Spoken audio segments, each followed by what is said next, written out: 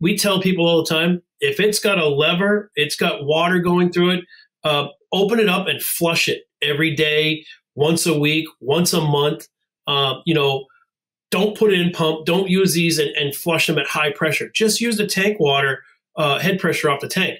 You know, tank to pump, open all these valves, open up all of these drains and let them pour out, and you watch on the ground till you see cleaner water. I mean, your tank water is not going to be pristine, but it's not going to be mud coming out of it. It's not going to be that brown, you know, rust color. Just give it some fresh life and move that stuff. You know, when we do pump tests and do pump service on the road, we're doing this for the customers, and a lot of times we're finding that these drains are frozen. They're like, yeah, I'm not going to touch that. I don't touch that because, you know, the senior man said don't touch that, and I'm like, no, you can tell the senior man we can move this stuff, especially the main drain and these valves and all that stuff, and then just using those push-pull handles.